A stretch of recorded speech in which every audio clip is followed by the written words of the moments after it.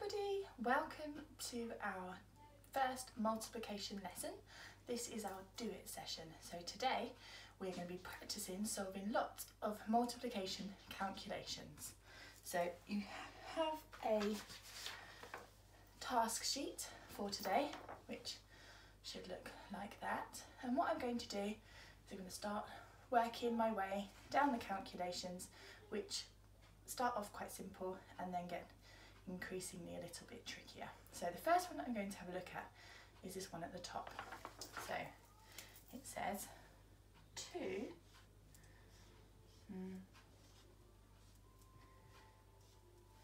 Can you remember what that symbol in the middle means? That's right, it means times or multiply or groups of or even lots of. So I have 2 times 5. 2 multiplied by 5, 2 groups of 5, or 2 lots of 5. We can use all of that language. And I'm going to draw what's called an array to help me. Hopefully you'll remember how to do these. So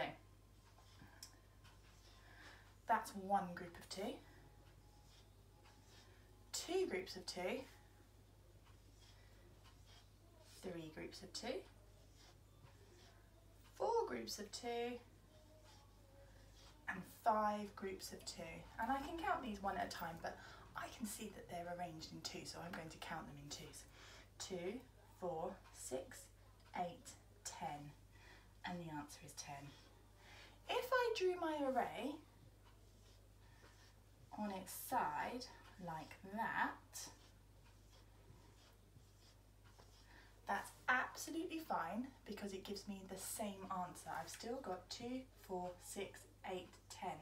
And actually it works with multiplication because multiplication is commutative, and that means that I can swap those numbers around and it doesn't make a difference to the answer. So 2 times 5 is the same as saying 5 times 2. Right, let's rub that out and have a go at one of the other ones. Let's choose 3 times 2. 3 times 2 equals. So remember to copy down the calculation first. Remember to have this on its side because otherwise it will look like an add sign. It's really important. And then I'm going to draw my array to help me. So 1, 2. That's one lot of 3, but I haven't got one lot. I've got 2 lots of 3. So there's another one. And because I can see that they're organised in rows of 2, I can count them like that. 2, 4, 6. And the answer is 6. Did you get the same answer? Right, let's try another one. Let's go for 5 times 5 equals. So remember, first thing I have to do is I copy down my calculation, and then I have one group of 5, 2 groups of 5, 3 groups of 5, 4 groups of 5, and 5 groups of 5. I can count these one at a time, but as I know that they're arranged in groups of 5, I can say 5, 10, 15, 20, 25. The answer is 25.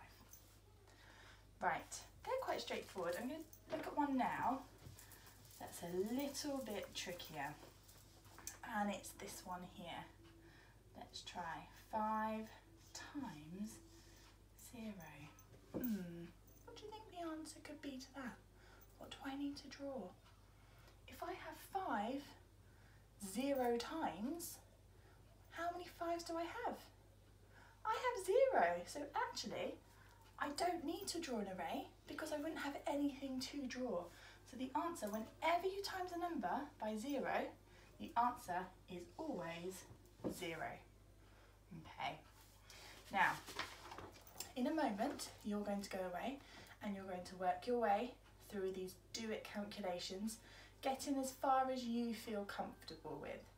If you zoom through all of these at super fast speed, Then there is a challenge, our little meta down there is our brain making us think. There's a challenge at the bottom, and meta says, how else could we have solved these calculations?